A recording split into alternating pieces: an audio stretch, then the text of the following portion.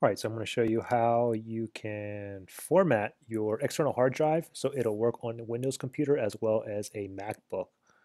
So I'm on my Mac computer here. First thing you want to do is go down here to Finder, make sure your external hard drive is plugged in.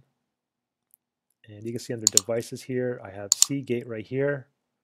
Now if I just click on this down here and I go to Get Info, I can clearly see that this hard drive has a file system with Mac OS extended.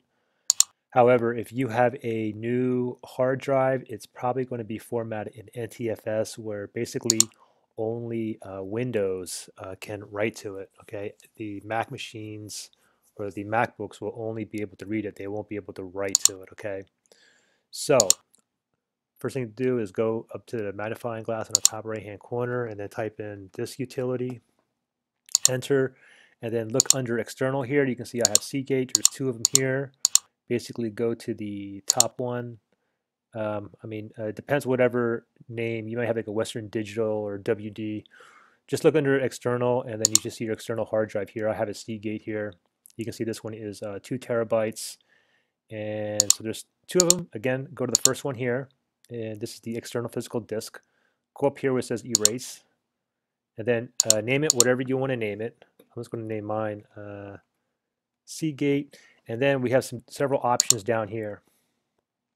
Okay, we have if this video is for so we can go over different platforms from Windows to a Mac. Okay, I personally always use ExFat because I use Windows and Apple computers.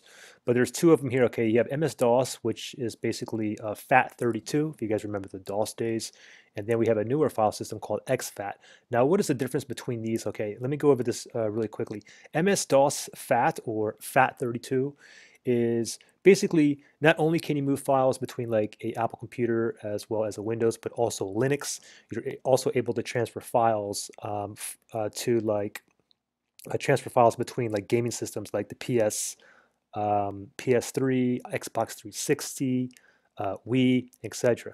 However, there is a limitation to this that you cannot transfer files that are more than 4 gigabytes. Okay, and right there for me, that's a no-no. With the exFAT, you can go above the 4 gigabytes. And I mean, come on, 4 gigabytes ain't nothing these days. People are recording in 1080p, 60 frames per second. You have 4K video. People are putting movies on their external hard drive.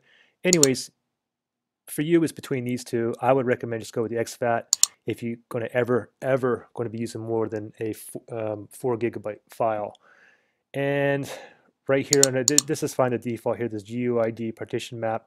And then we can do from here is click on erase. Give this a second. Okay, now it says, do you want to back up a time machine? I'm going to click on don't use, but you can decide later if you want, or you can use it as a backup disk. I don't use it. And I'm going to click on done here.